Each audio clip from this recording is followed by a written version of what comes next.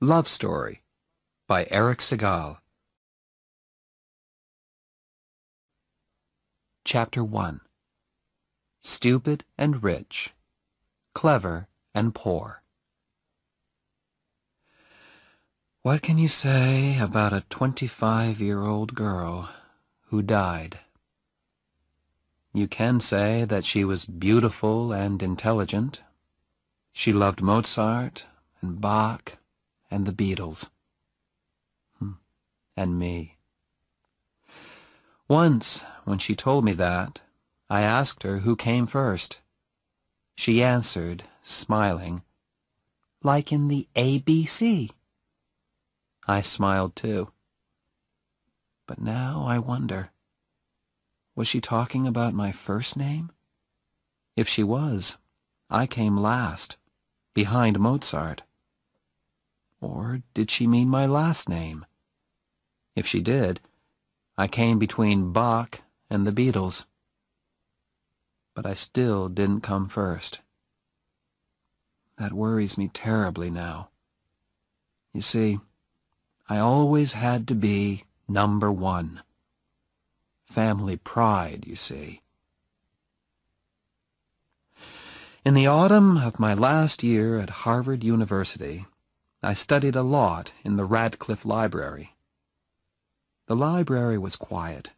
Nobody knew me there, and they had the books that I needed for my studies. The day before an examination, I went over to the library desk to ask for a book. 2 girls were working there. One was tall and sporty. The other was quiet and wore glasses. I chose her and asked for my book. She gave me an unfriendly look. "Don't you have a library at Harvard?" she asked.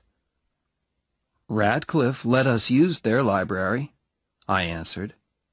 "Yes, Preppy, they do. But is it fair? Harvard has 5 million books. We have a few thousand." Oh dear, I thought. A clever Radcliffe girl. I can usually make girls like her feel very small. But I needed that damn book, so I had to be polite. "Listen, I need that damn book." "Don't speak like that to a lady, Preppy." "Why are you so sure that I went to prep school?" She took off her glasses. "You look stupid and rich," she said. "You're wrong," I said. "I'm actually clever and poor."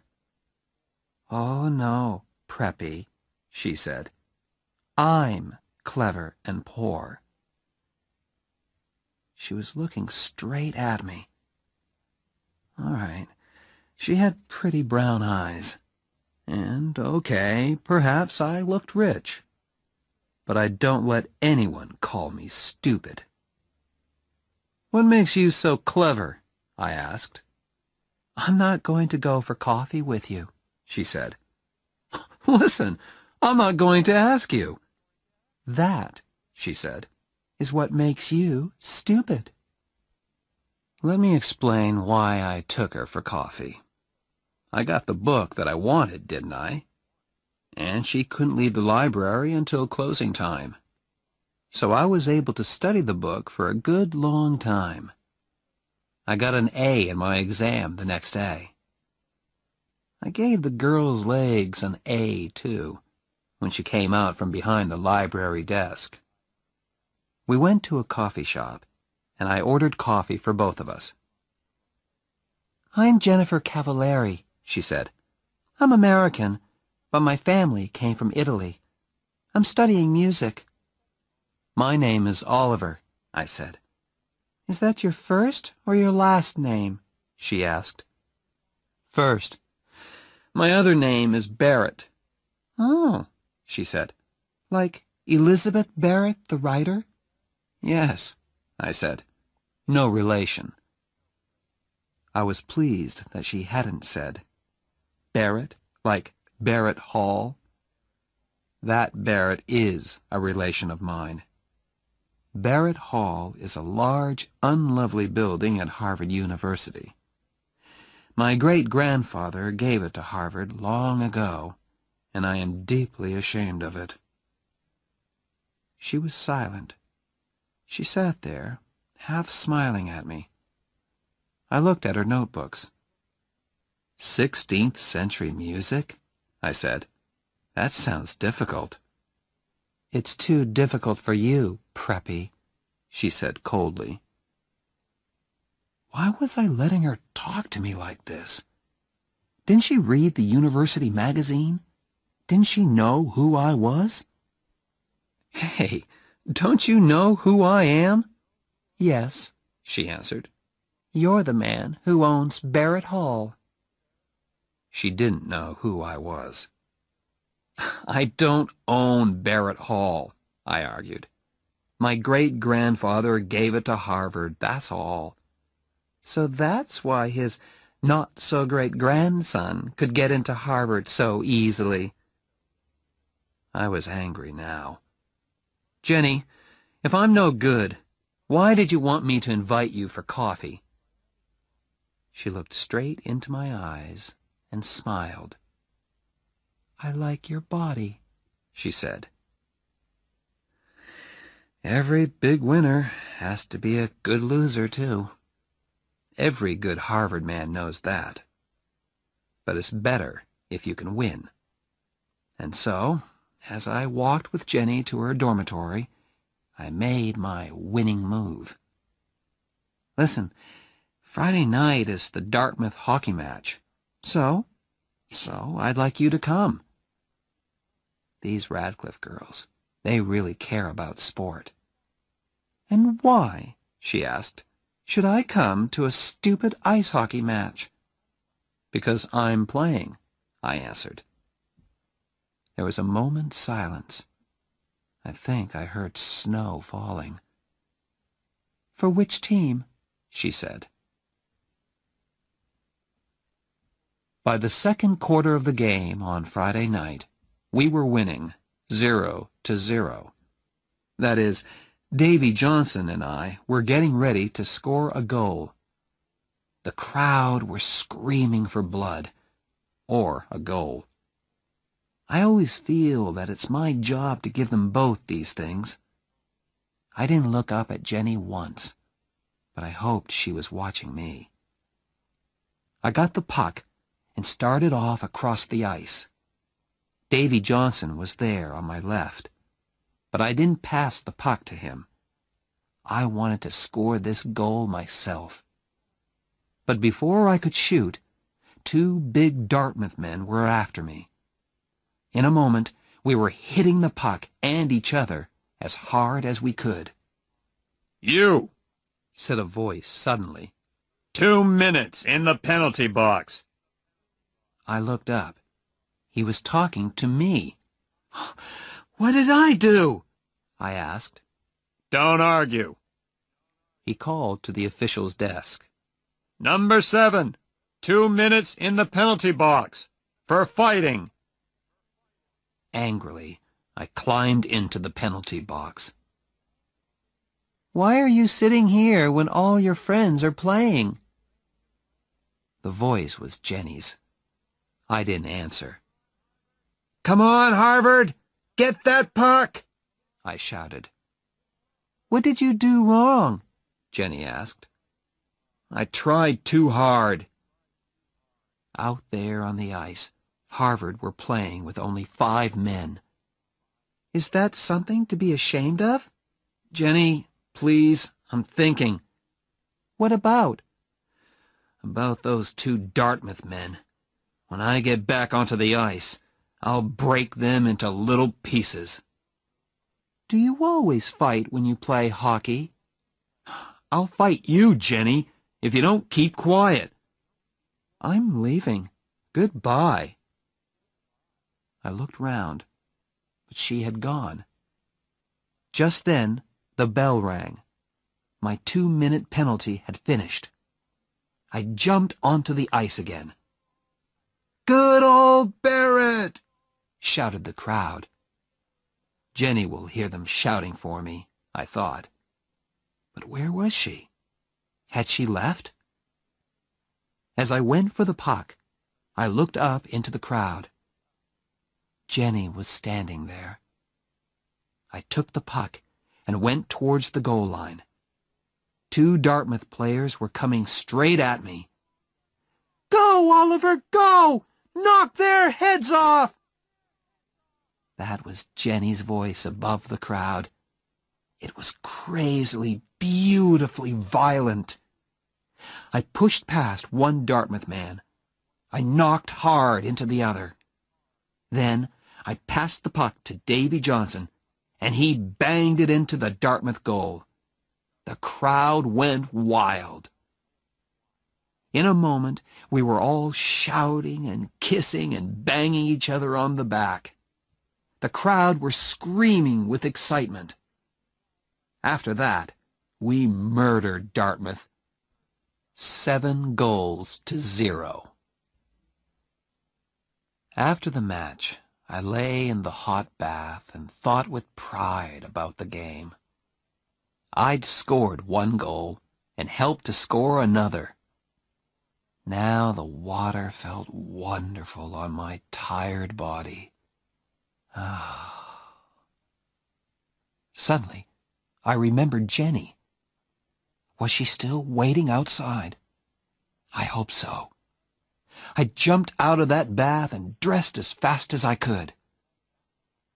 Outside, the cold winter air hit me. I looked round for Jenny. Had she walked back to her dormitory alone? Suddenly, I saw her. "Hey, Preppy, it's cold out here." I was really pleased to see her, and gave her a quick kiss. "Did I say you could kiss me?" she said. "Sorry, I was just excited." I wasn't. It was dark and quiet out there in the cold. I kissed her again, more slowly. When we reached her dormitory, I did not kiss her goodnight. "Listen, Jenny, perhaps I won't telephone you for a few months." She was silent for a moment. "Why?" she asked at last. "But perhaps I'll telephone you as soon as I get back to my dorm." I turned and began to walk away. "Damn Preppy!" I heard her say. I turned again. From 20 feet away, I scored another goal. You see, Jenny, that's the kind of thing you say. And when other people do it to you, you don't like it. I wished I could see the look on her face, but I couldn't look back. My pride wouldn't let me. When I returned to my dorm, Ray Stratton was there. He and I slept in the same room. Ray was playing cards with some of his football-playing friends. "Hello, Ollie," said Ray. "How many goals did you score?" "I scored 1, and I made 1, I answered. "With Cavalieri?" "That's none of your business," I replied quickly. "Who's Cavalieri?" asked one of the footballers. "Jenny Cavalieri. Studies music. Plays the piano with the music group." "What does she play with Barrett?" Everyone laughed. "Get lost," I said, as I entered my room.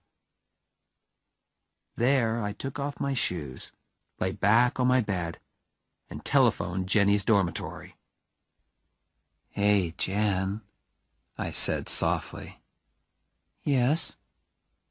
"I think I'm in love with you." She was silent for a few moments. Then she answered very softly, "Oliver, you're crazy." I wasn't unhappy or surprised. Chapter 2. Blood and Stone. A few weeks later, I was hurt in the hockey match at Cornell University. My face was badly cut, and the officials gave me the penalty for starting the fight. 5 minutes. I sat quietly in the penalty box while the team manager cleaned the blood off my face. I was ashamed to look out onto the ice, but the shouts of the crowd told me everything. Cornell scored a goal. The score was 3-3 now.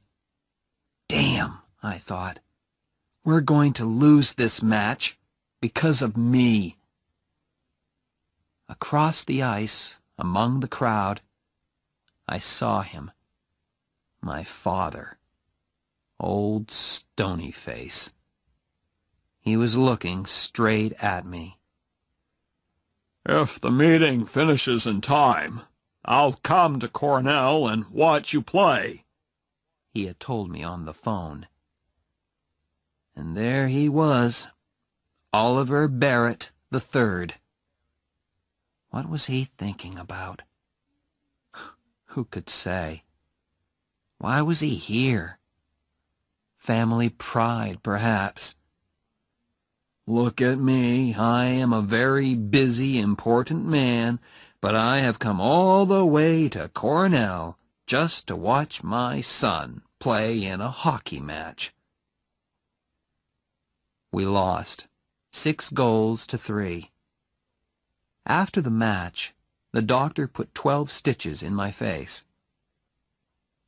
When I got to the changing room, it was empty. They don't want to talk to me, I thought. I lost that match. I felt very ashamed as I walked out into the winter night. "Come and have dinner, son," said a voice. It was old Stony Face. At dinner, we had one of our non-conversations. We spoke to each other, but didn't actually say anything. These non-conversations always started with, "How have you been, son?" and ended with, "Is there anything I can do for you?" "How have you been, son?" my father began. "Fine, sir." "Does your face hurt?" "No, sir." It hurt terribly. Next, old Stony Face talked about playing the game. "All right, son. You lost the match." How clever of you to notice, father. "But, after all, in sport, the important thing is the playing, not the winning." Wonderful, I thought.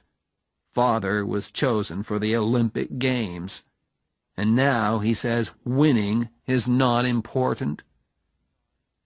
I just looked down at my plate and said, "Yes, sir," at the right times. Our non-conversation continued. After playing the game, he discussed my plans. "Tell me, Oliver, has the law school accepted you yet?" "Not yet, sir." "Would you like me to telephone them?" "No," I said at once. "I want to get a letter like other people, sir. Please?" "Yes, of course. Fine. After all, they're sure to accept you." Why? I thought. Because I'm clever and successful? Or because I'm the son of Oliver Barrett III? The meal was as uninteresting as the conversation. At last, my father spoke again. "There's always the Peace Corps," he said suddenly. "I think the Peace Corps is a fine thing, don't you?" "Oh, yes, sir," I said politely. I knew nothing about the Peace Corps. "What do your friends at Harvard think about the Peace Corps?" he asked. "Do they feel that the Peace Corps is important in our world today?" "Yes, sir," I said politely, just to please him. After dinner, I walked with him to his car. Is there anything I can do for you, son? He asked.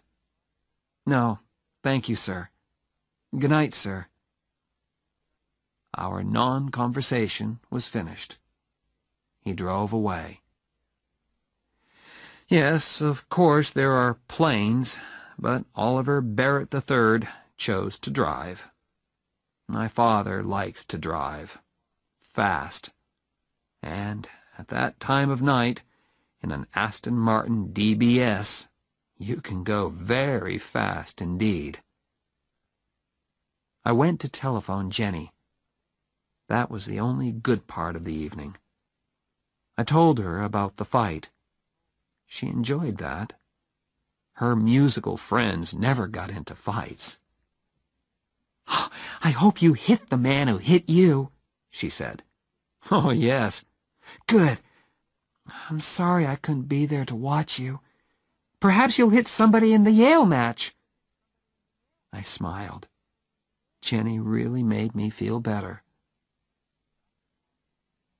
Back at Harvard the next day, I called at her dorm. Jenny was talking to someone on the telephone in the hall. "Yes, of course. Oh, yes, Phil. I love you, too.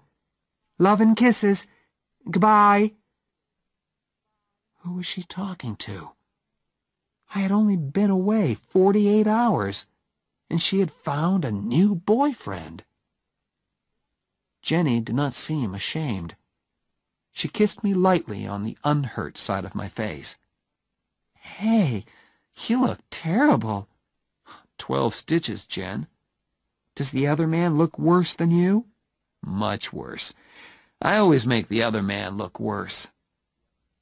We walked to my MG sports car. "Who's Phil?" I asked, as carelessly as I could. "My father." I could not believe that. "You call your father Phil?" "That's his name. What do you call your father?" "Sir." He must be really proud of you. You're a big hockey star, and you're always successful in your exams." "You don't know anything, Jenny. He was good at exams and sport, too. He was in the Olympic Games."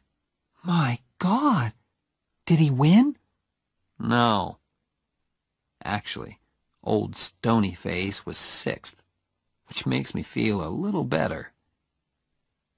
Jenny was silent for a moment.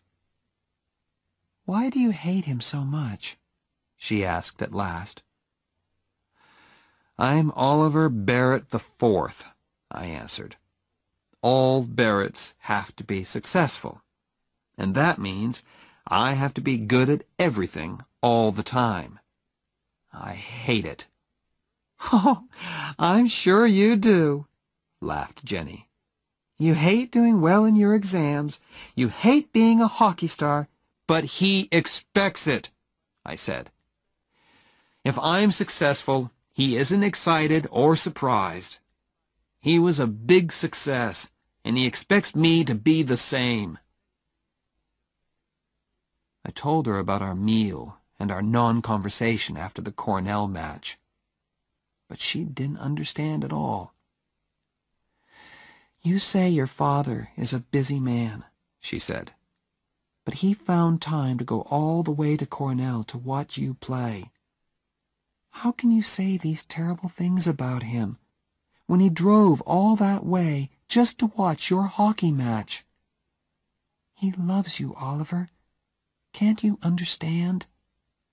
"Forget it, Jenny," I said. She was silent for a moment. "I'm pleased you have problems with your father," she said at last. "That means you aren't perfect." "Oh, you mean you are perfect?" "Of course not, Preppy. That's why I go out with you." Jenny loved to have the last word. Chapter 3. We Belong Together. I had not yet made love to Jenny. In the 3 weeks we had been together, We had held hands. Sometimes we had kissed, but that was all. Usually I moved much faster. Ask the other girls that I'd been out with. But Jenny was special. I felt different about her, and I didn't know what to say to her. "You're going to fail your exams, Oliver." We were studying in my room one Sunday afternoon. "Oliver, you'll fail your exams if you don't do some work." "I am working." "No, you aren't. You're looking at my legs." "Only once every chapter." "That book has very short chapters." "Listen, you aren't as good-looking as all that." "I know, but you think I am, don't you?" "Damn it, Jenny. How can I study when all the time I want to make love to you?" She closed her book softly and put it down. She put her arms around me. "Oliver, will you please make love to me?" It all happened at once. It was all so unhurried, soft and gentle. And I was gentle too. Was this the real Oliver Barrett IV? "Hey, Oliver, did I ever tell you that I love you?" said Jenny finally. "No, Jen." I kissed her neck. "I love you very much, Oliver." I loved Ray Stratton, too. He's not very clever or a wonderful footballer, but he was a good friend to me. Where did he go to study when I was in our room with Jenny? Where did he sleep on those Saturdays when Jenny and I spent the night together? In the old days, I always told him all about my girlfriends, but I never told him about Jenny and me. "My God, Barrett, are you two sleeping together or not?" asked Ray. "Raymond, please don't ask." "You spend every minute of your free time with her. It isn't natural." "Ray, when two adults are in love—" "Love? At your age? Oh, my God, I worry about you. I really do." "Don't worry, Raymond, old friend. We'll have that flat in New York one day.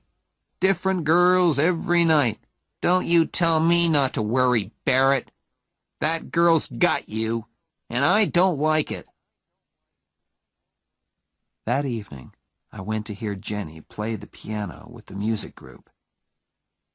"You were wonderful," I said afterwards. "That shows what you know about music, Preppy." We walked along the river together. I played okay, not wonderful, not Olympic Games, just okay. Okay? Okay. But you should always continue your music. "Of course I will. I'm going to study with Nadia Boulanger, aren't I?" "Who?" "Nadia Boulanger. She's a famous music teacher in Paris. I'm very lucky. I won a scholarship, too." "Jennifer, you're going to Paris?" "I've never seen Europe. I'm really excited about it." I took her by the arms and pulled her towards me. "Hey, how long have you known this?" Jenny looked down at her feet. "Oliver, don't be stupid. We can't do anything about it. After we finish university, you'll go your way and I'll go mine. You'll go to law school." "Wait a minute. What are you talking about?" She looked into my eyes. "Ollie, you're a rich preppy. Your old man owns a bank. My father's a baker in Cranston, Rhode Island. And I'm nobody." "What does that matter? We're together now. We're happy." "Ollie, don't be stupid," she repeated. "Harvard is full of all kinds of different people. You studied together, You have fun together. But afterwards, you have to go back to where you belong. We belong together. Don't leave me, Jenny. Please. What about my scholarship? What about Paris? What about our marriage? Who said anything about marriage? Said Jenny in surprise. Me. I'm saying it now. Why? I looked straight into her eyes. Because, I said. Oh, said Jenny. That's a very good reason. She took my arm, and we walked along the river. There was nothing more to say, really. The next Sunday, we drove to visit my parents in Ipswich, Massachusetts. Jenny said it was the right thing to do, and of course there was also the fact that Oliver III paid for my studies at Harvard. "Oh, my God," Jenny said when we drove up to the house. "I didn't expect this. It's like a damn palace." "Please, Jen, everything will be fine." "For a nice all-American girl of good family, perhaps. Not for Jennifer Cavallari, baker's daughter, from Cranston, Rhode Island." Florence opened the door. She has worked for the Barrett family for many years. She told us that my parents were waiting in the library. We followed her past a long line of pictures of famous Barretts and a glass case full of silver and gold cups. "They look just like real silver and gold," said Jenny. "They don't give cups like those at the Cranston Sports Club." "They are real silver and gold," I answered. "Oh, my God! Are they yours?" "No, my father's." "Do you have silver and gold cups too, Oliver?" "Yes." "In a glass case, like these?" "No, up in my room, under the bed." She gave me one of her good Jenny looks. "We'll go and look at them later, shall we?" Before I could answer, we heard a voice. "Ah, hello there." It was old Stonyface. "Oh, hello, sir. This is Jennifer." "Hello there." He shook her hand before I could say her full name. There was a smile on his usually rock-like face. "Do come in and meet Mrs. Barrett, my wife, Allison. This is Jennifer." "Cavallari," I said. For the first and only time, I got her damn name wrong. "Cavallari," said Jenny politely. Mother and Jenny shook hands. All through dinner, Mother kept the polite small talk going. "So, your people are from Cranston, Jennifer?" said my mother. Mostly. My mother came from Fall River." "Oh, the Barretts have factories at Fall River," said Oliver III. "Where they cheated their workers for centuries," said Oliver IV. "In the 19th century," said Oliver III. "What about the plans to put automatic machines in the factories?"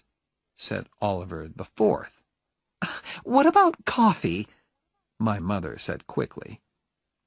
We moved back into the library. We sat there with nothing to say to each other. So I started a new non-conversation. "Tell me, Jennifer," I said, "what do you think about the Peace Corps?" She looked at me in surprise. "Oh, have you told them, O.B.?" asked my mother.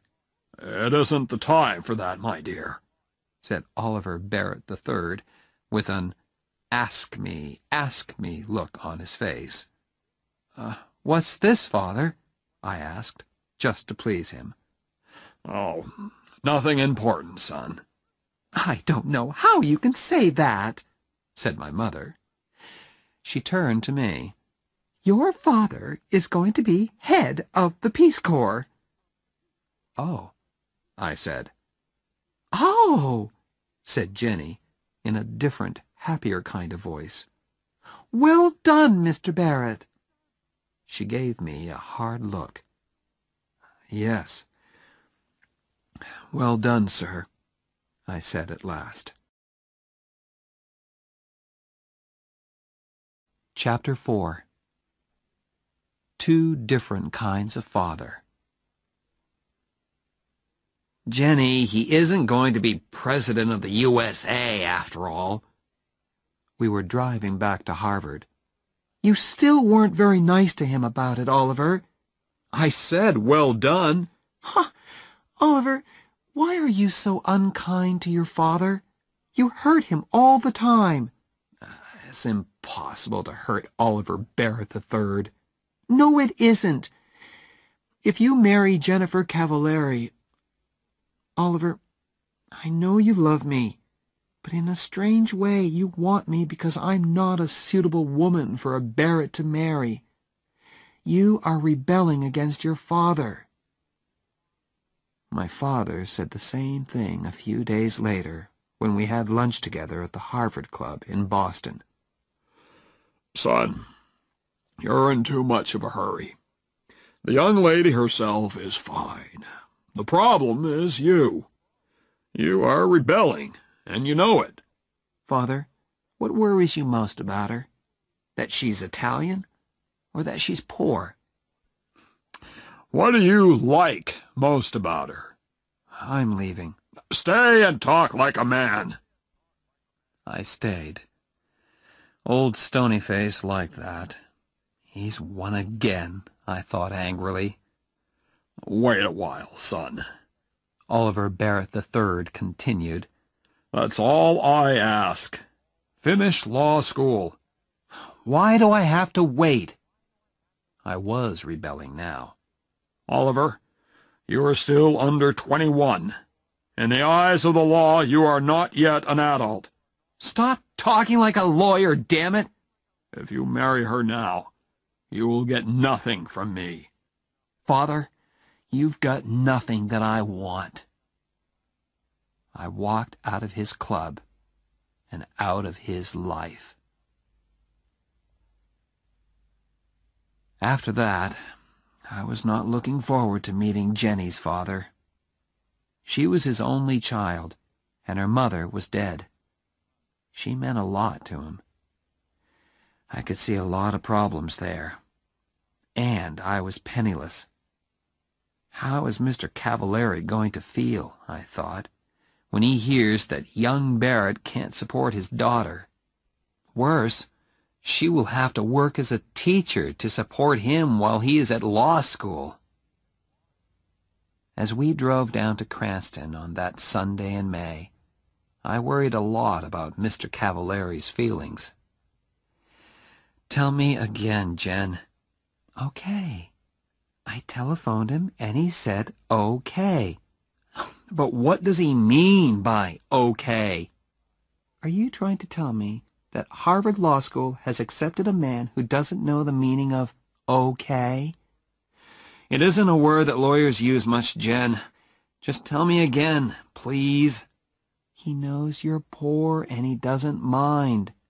Stop worrying, Oliver." Jenny lived on Hamilton Street. It was a long line of wooden houses with children playing in front of them and whole families sitting on their front steps.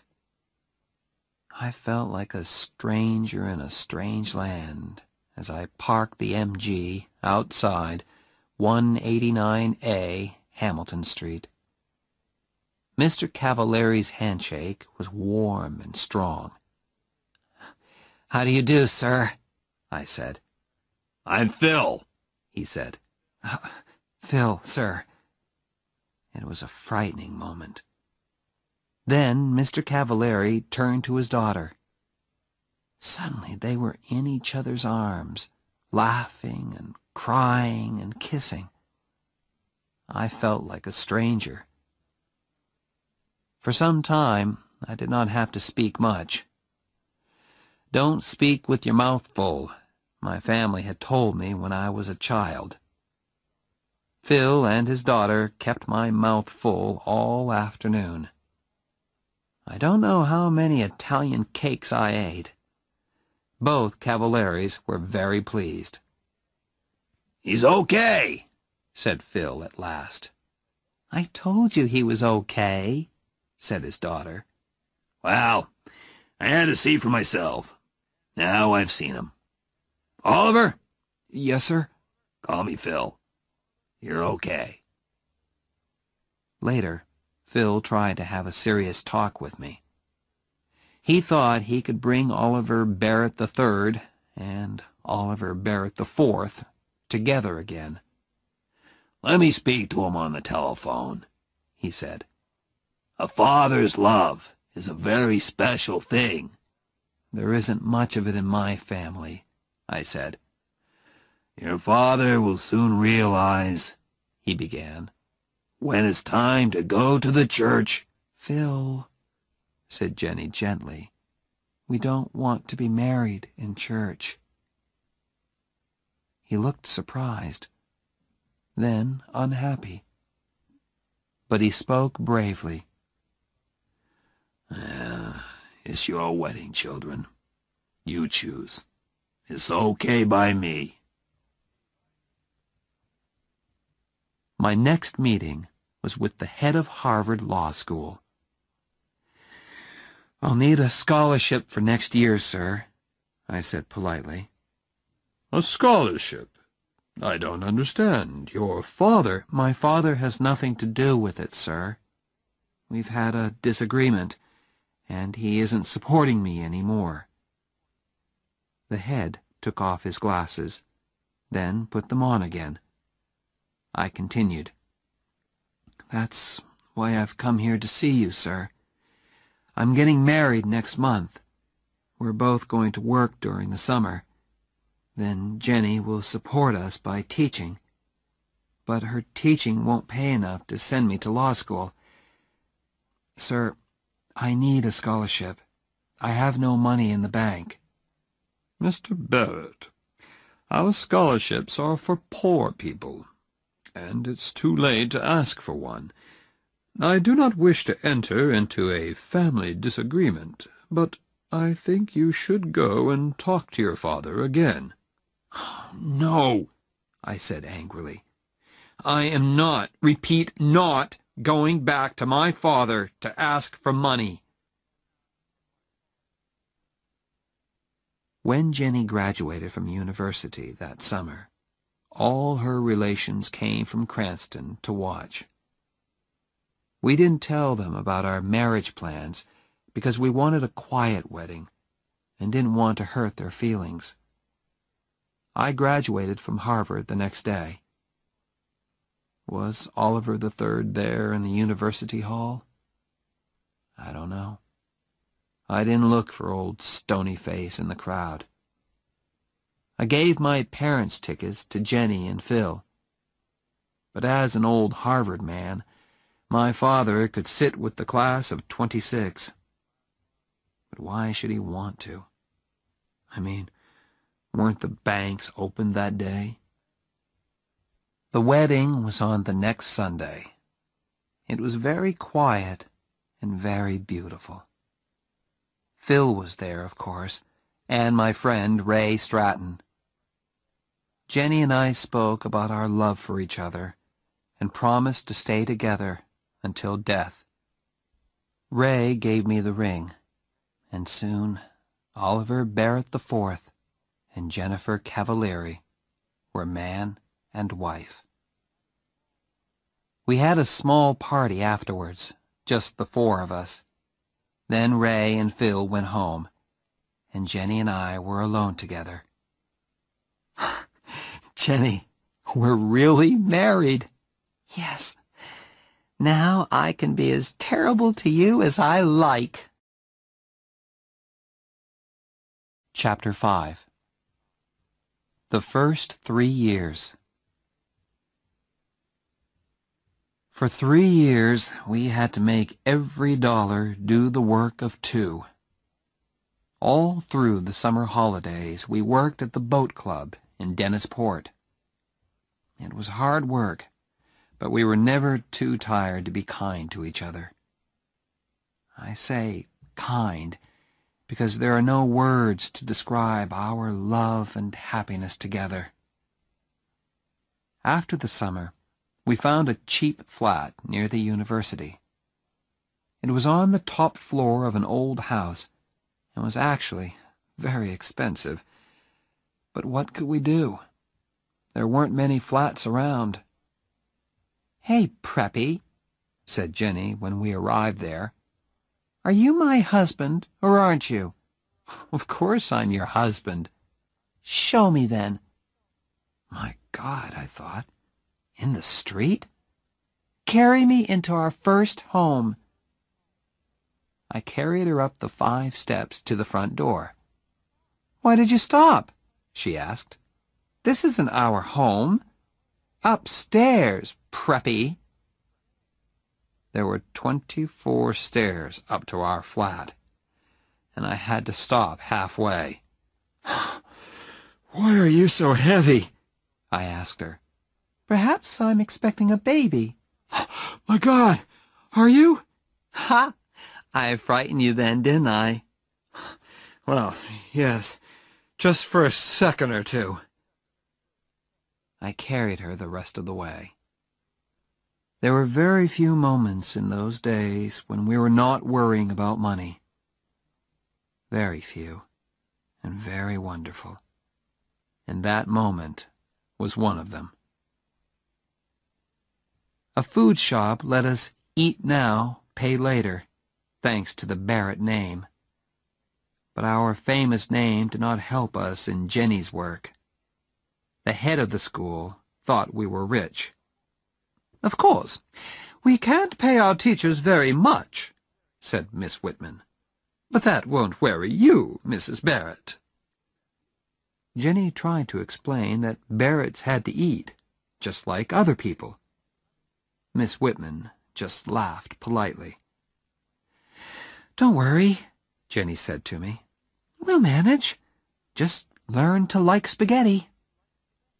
I did. I learned to like spaghetti, and Jenny learned lots of different ways of cooking it. With Jenny's pay from school, and our money from our summer work and my holiday jobs, we managed. Our lives had changed a lot, of course. There was no more music for Jenny. She had to teach all day, and came home very tired. Then she had to cook dinner. Restaurants were too expensive for us. There were a lot of films that we didn't see, and places and people that we didn't visit. But we were doing okay. One day, a beautiful invitation arrived. It was for my father's 60th birthday party. "Well?" said Jenny. I was in the middle of a thick law book and did not hear her at first. "Oliver, he's reaching out to you." "No, he isn't. My mother wrote it. Now be quiet, I'm studying. I've got exams in 3 weeks. "Ollie, think. 60 years old, damn it. How do you know that he'll still be alive when you decide to forget your disagreement?" "I don't know, and I don't care. Now let me get on with my work." "One day," said Jenny, "when you're having problems with Oliver the Fifth—" "Our son won't be called Oliver. You can be sure of that," I said angrily. "You can call him Bozo if you like, but that child will feel bad about you because you were a big Harvard sportsman. And by the time he goes to university, you'll probably be a big, important lawyer," she continued. "Oliver, your father loves you in the same way as you will love Bozo. But you Barretts are so full of pride. You'll go through life thinking that you hate each other. Now, what about that invitation? Write them a nice letter of refusal." "Oliver, I can't hurt your father like that." "What's their telephone number?"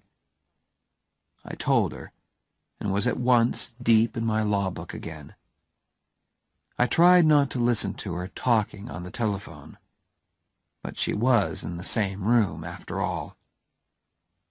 Suddenly I thought, how long does it take to say no? "Ollie!"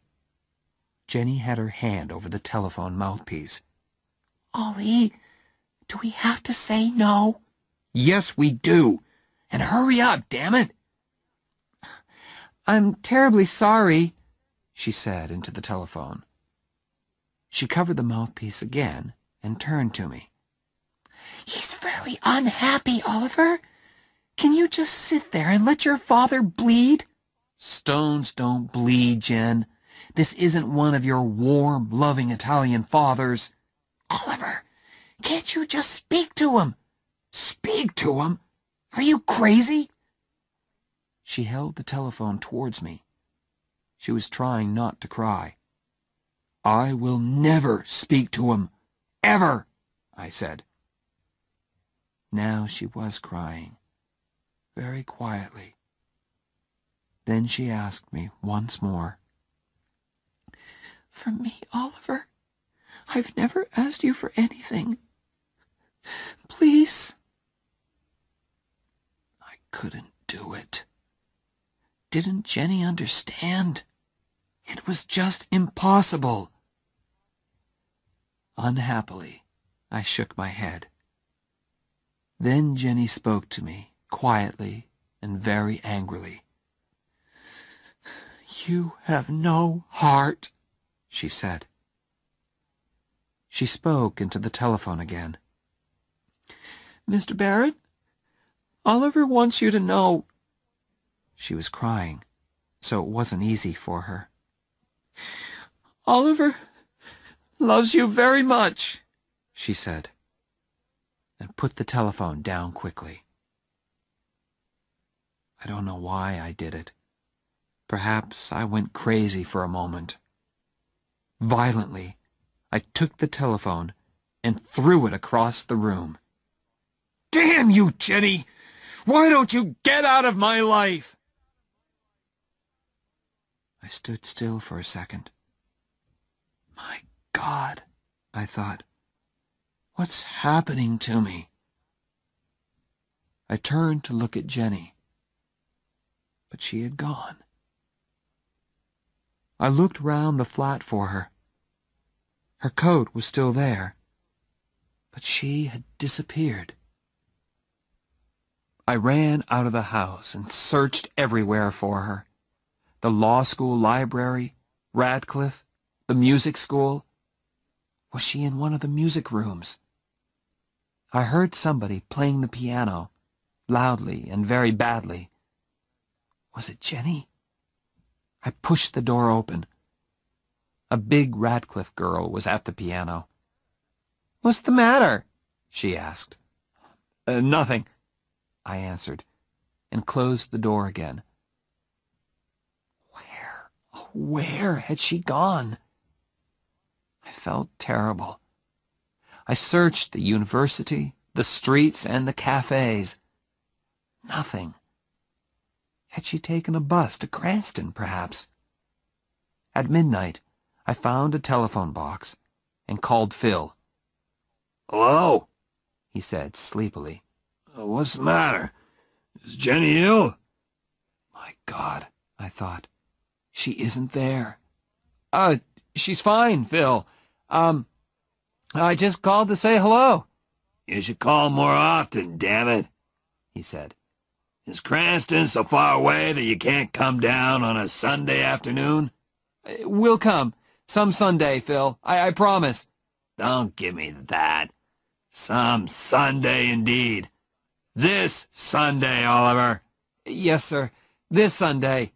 "And next time you telephone, I'll pay, damn it. Okay?" He put down the telephone. I stood there and wondered what to do. At last, I went back to the flat. Jenny was sitting on the top step.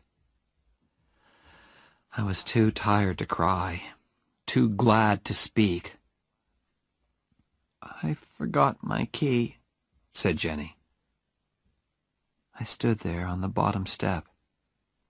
I was afraid to ask how long she had been there.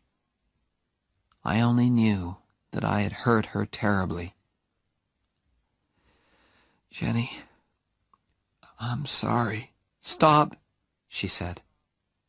Then she added, love means you never have to say you're sorry. We walked up to our flat. As we undressed, she looked lovingly at me. I meant what I said, Oliver.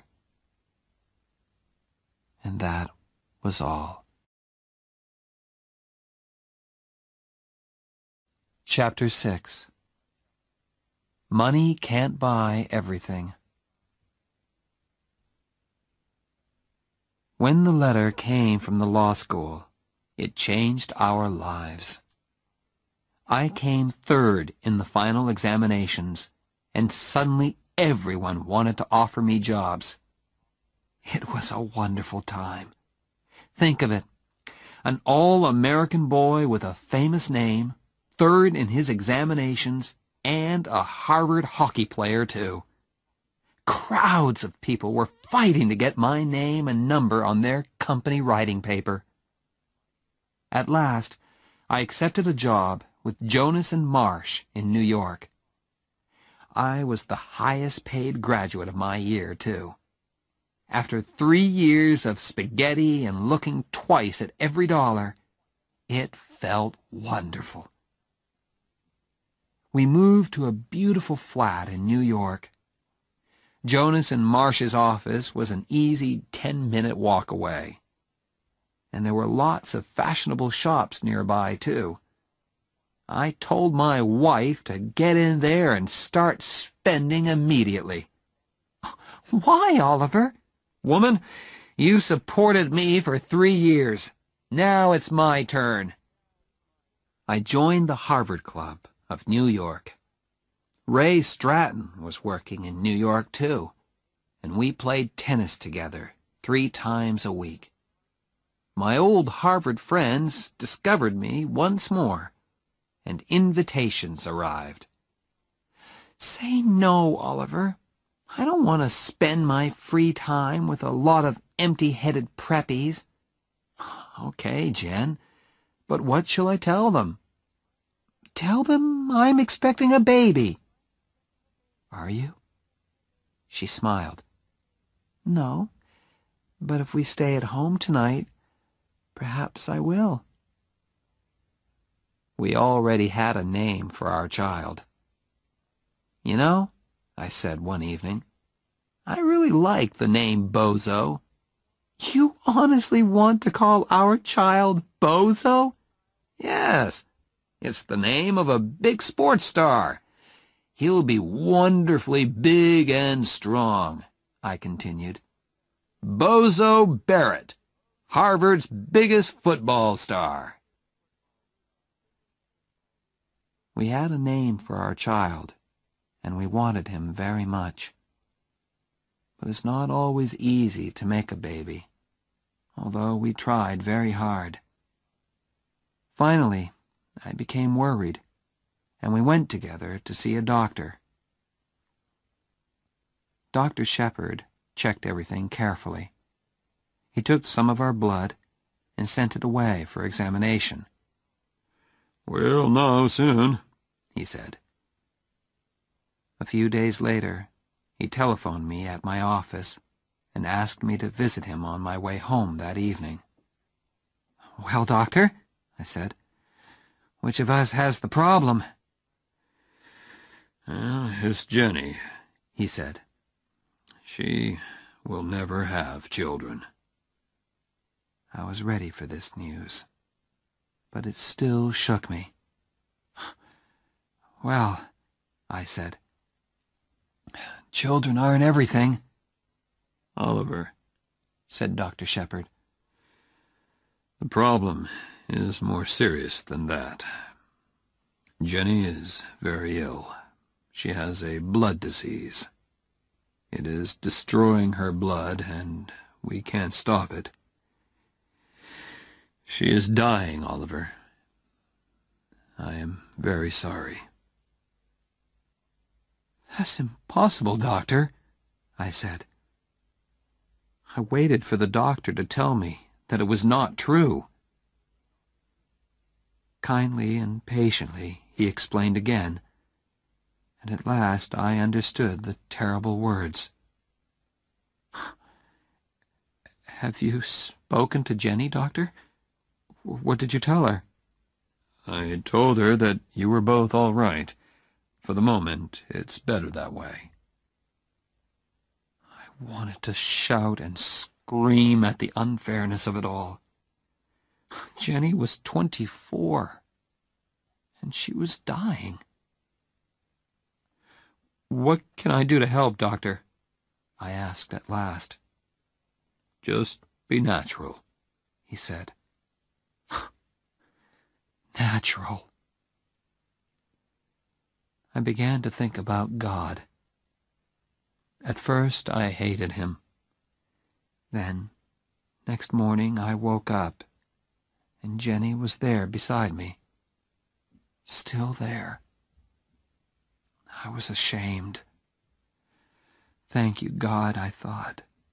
Thank you for letting me wake up and see Jennifer. Be natural, the doctor had said. I did my best, and all the time I was living with my terrible secret. One day, Mr. Jonas called me into his office. Oliver, I have an important job for you. How soon can you go to Chicago? You can take one of the younger men with you. One of the younger men? I was the youngest man in the office. I understood the message. Oliver, although you are still only 24, you are one of our top men. Thank you, sir, I said, but I can't leave New York just now. I had decided not to tell anyone about my troubles. I wanted to keep my secret as long as possible. I could see that old man Jonas was unhappy about my refusal. On the way home that day, I saw a notice in a travel shop window. Fly to Paris. Suddenly, I remembered Jenny's words. What about my scholarship? What about Paris? I went into the shop and bought 2 tickets to Paris. Jenny was looking gray and tired when I got home. When I showed her the tickets, she shook her head. Oliver, she said gently, I don't want Paris. I just want you. And I want time, which you can't give me. Now I looked in her eyes and saw the sadness in them. We sat there silently, holding each other. Then Jenny explained. I was feeling terrible. I went back to the doctor, and he told me, I'm dying. Now I didn't have to be natural anymore. We had no more secrets from each other. Now we could discuss things that young husbands and wives don't usually have to discuss. You must be strong, Oliver, she said. For Phil, it's going to be hard for him. He needs your help, okay? Okay, I'll be strong, I promised. I hoped Jenny could not see how frightened I was. A month later, just after dinner, Jenny was playing Chopin on the piano. Suddenly she stopped. Are you rich enough to pay for a taxi? She asked. Of course. Where do you want to go? To the hospital. In the next few busy, worried moments, while I hurriedly packed a bag, I realized. This is it, I thought. Jenny is going to walk out of this flat and never come back. I wondered what she was thinking. She sat there, looking straight in front of her. "Hey," I said, "is there anything special that you want to take with you?" "No," she said.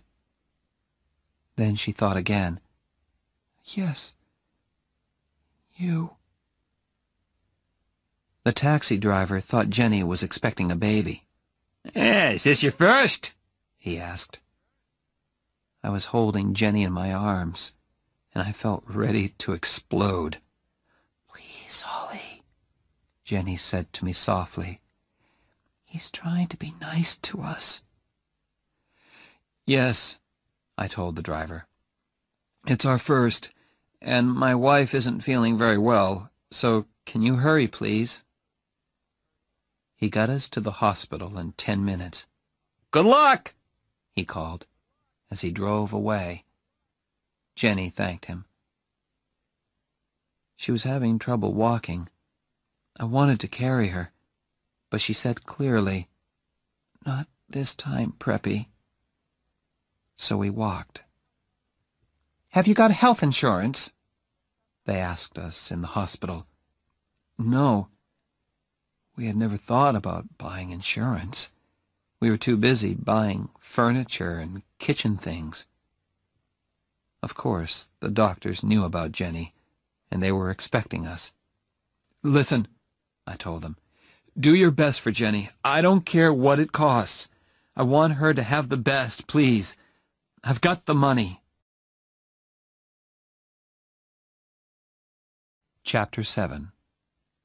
Strong men don't cry.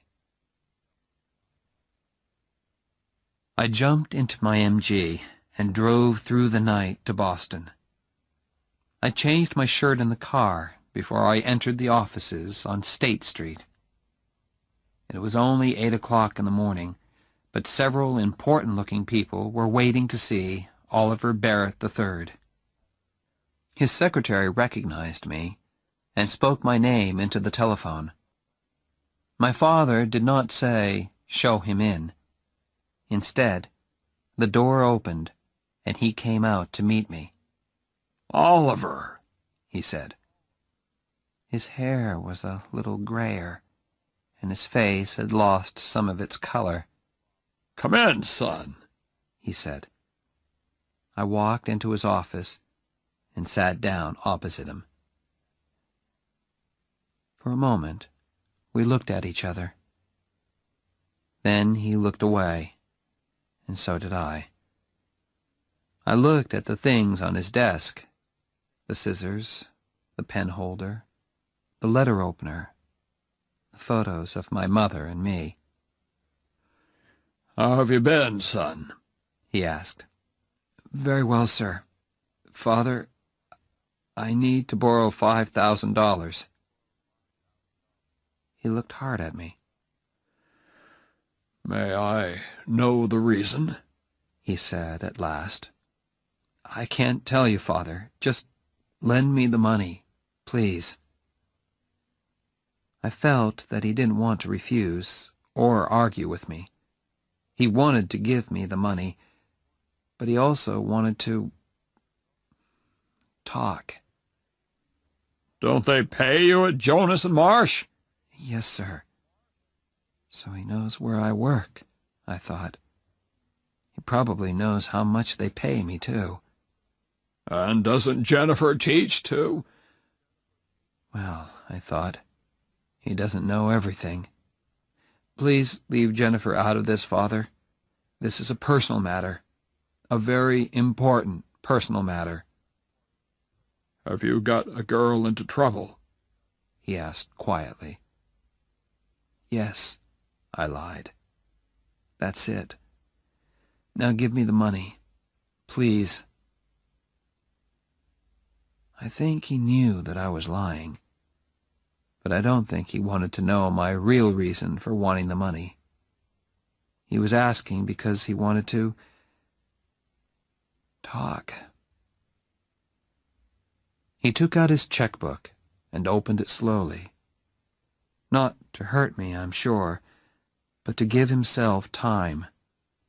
Time to find things to say. Things that would not hurt the two of us. He finished writing the check, took it out of the checkbook, and held it out towards me.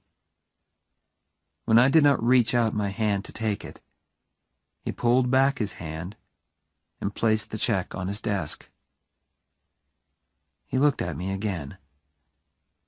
"Here it is, son," the look on his face seemed to say. But still he did not speak. I did not want to leave either, but I couldn't think of anything painless to say. And we couldn't sit there, wanting to talk, but unable to look at each other. I picked up the check and put it carefully into my shirt pocket. I got up and went towards the door. I wanted to thank my father for seeing me when several important people were waiting outside his office.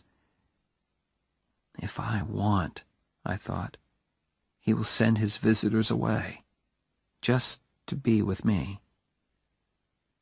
I wanted to thank him for that, but the words refused to come. I stood there with the door half open, and at last I managed to look at him and say, "Thank you, Father." Then I had to tell Phil Cavallari. He did not cry or say anything. He quietly closed his house in Cranston and came to live in our flat. We all have ways of living with our troubles. Some people drink too much. Phil cleaned the flat again and again. Perhaps he thought Jenny would come home again. Poor Phil. Next, I telephoned Old Man Jonas. I told him why I could not come into the office. I kept the conversation short because I knew he was unhappy. He wanted to say things to me, but could not find the words. I knew all about that. Phil and I lived for hospital visiting hours. The rest of life, eating and sleeping, or not sleeping, meant nothing to us. One day in the flat, I heard Phil saying, very quietly, "I can't take this much longer." I did not answer him. I just thought to myself, I can take it. Dear God, I can take it as long as you want, because Jenny is Jenny. That evening, she sent me out of her room. She wanted to speak to her father, man to man.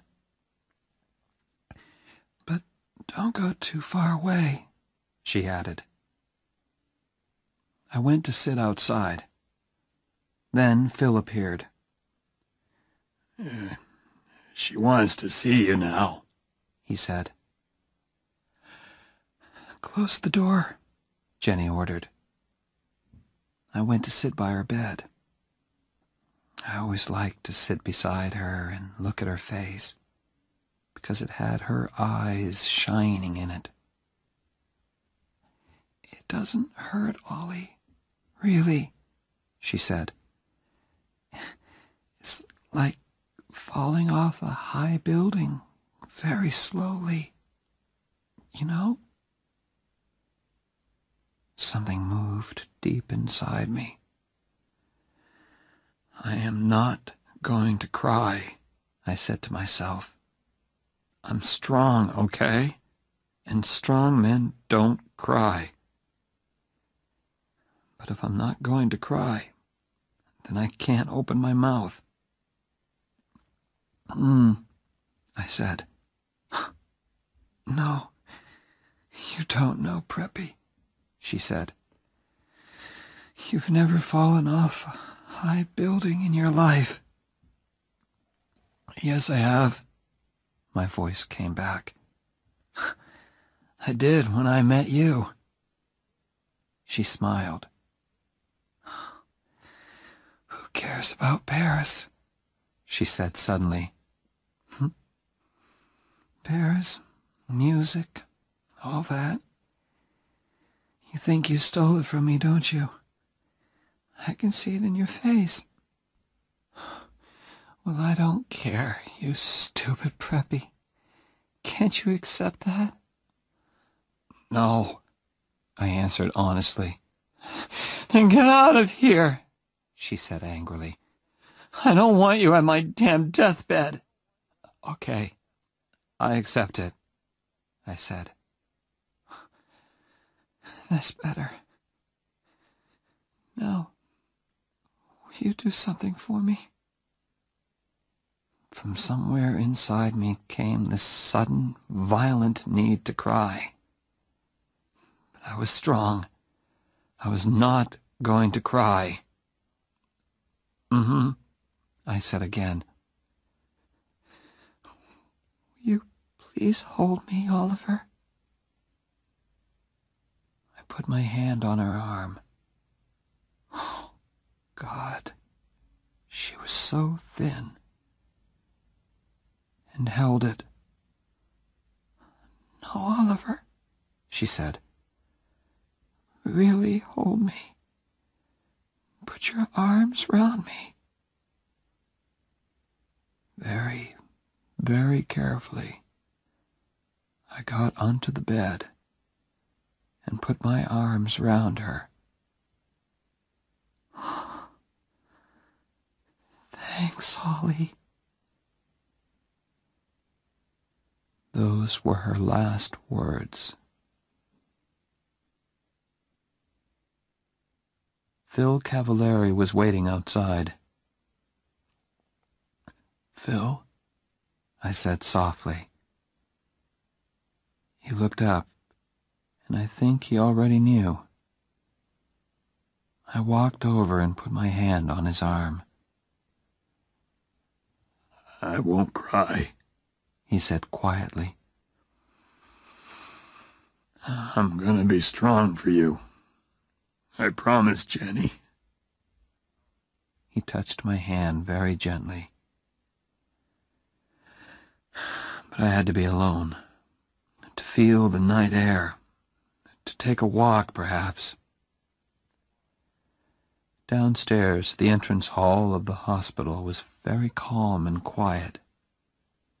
The only noise was the sound of my footsteps on the hard floor.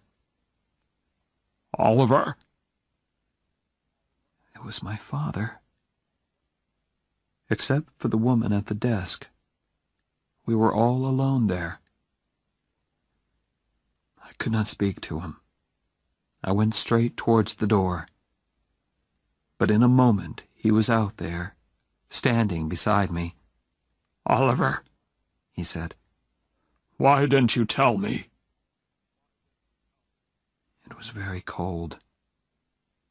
That was good, because I wanted to feel something. My father continued to speak to me, while I stood still and felt the cold wind on my face. I heard this evening. I jumped into the car at once. I was not wearing a coat. The cold was starting to make me ache. Good. Good. Oliver, said my father. I want to help. Jenny's dead, I told him. I'm sorry, he said very softly. I don't know why I did it, but I repeated Jenny's words from long ago. Love means you never have to say you're sorry. Then I did something which I had never done in front of him before. my father put his arms round me, and I cried.